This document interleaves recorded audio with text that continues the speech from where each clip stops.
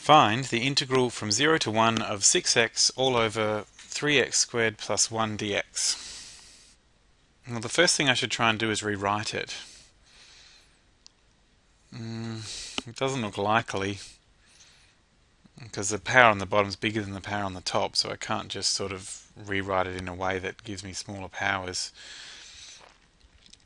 And the something squared plus 1, that could be converted to something that would go to arctan, but I'd need just to have a plain number on the top, so I don't think that's going to work either. Alright, well, next plan is to do substitution. And I should pick the most annoying bit, and that should be my substitution. Most annoying bit is there. So I should call that u. So let u be equal to 3x squared plus 1. Then du on dx will be 6x, and du will be 6x dx. So let's see if we've got a 6x dx in our integral. Yes, we do. There's a 6x dx right there. And so that must be actually du. And I suppose if I'm going to replace that with a du, it's going to be like 1 du. Alright, so I reckon I can do it now. Except, oh no, there's numbers here, so that x equals 0 needs to be converted to a u as well.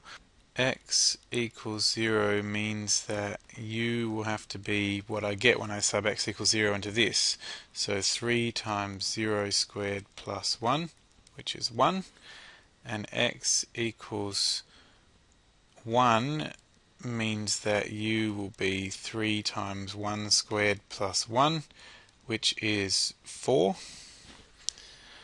And I reckon I can replace everything with u's now, so the integral from 0 to 1 of 6x over 3x squared plus 1 dx will be the integral from, now the x equals 0 becomes a u equals 1, the x equals 1 becomes a u equals 4, the 6x dx became a 1 du, and the 3x squared plus 1 became a u, and the integral of that is ln u from 1 to 4.